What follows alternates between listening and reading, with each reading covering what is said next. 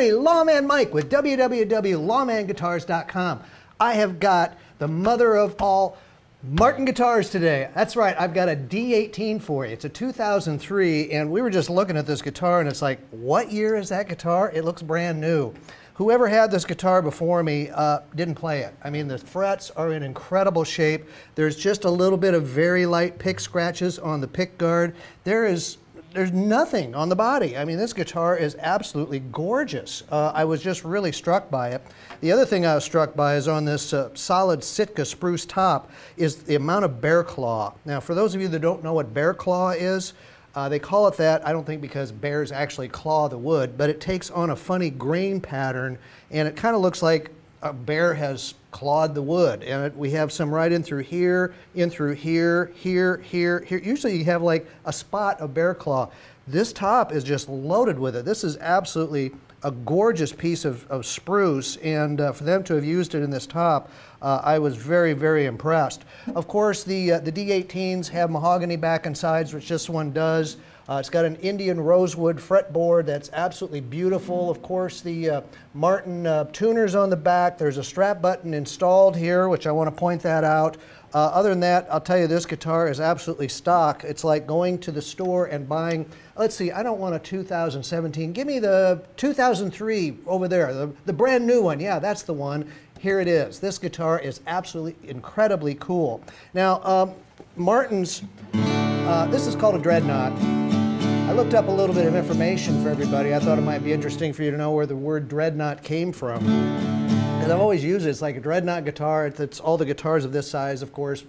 Gibson has one, Martin has one, Epiphone has one, everybody, Taylor has a Dreadnought. They all have this size guitar. Where did that come from?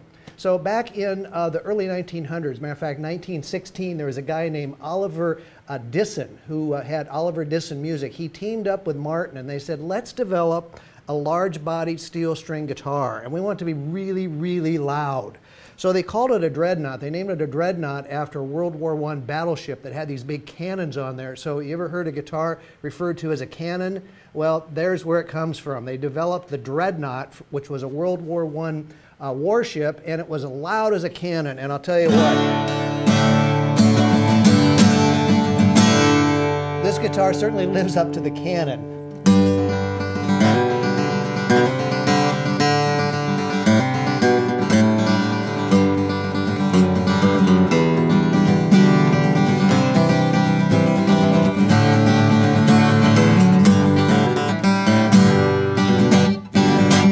Love playing this guitar. The neck angle is just really, really good. The saddle, the bridge saddle has never been sanded down, so you've certainly got room to move it down if required, but I'll tell you, I love the action on this guitar.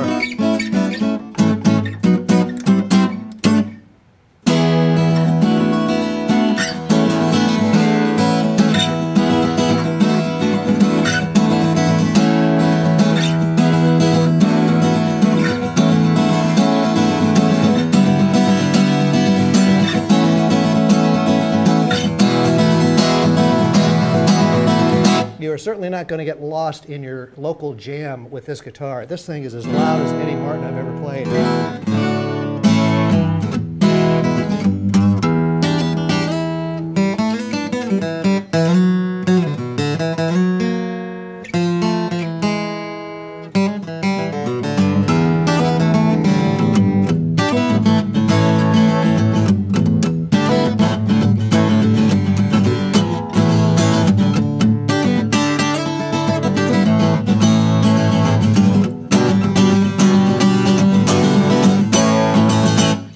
I could sit here and play this guitar all day.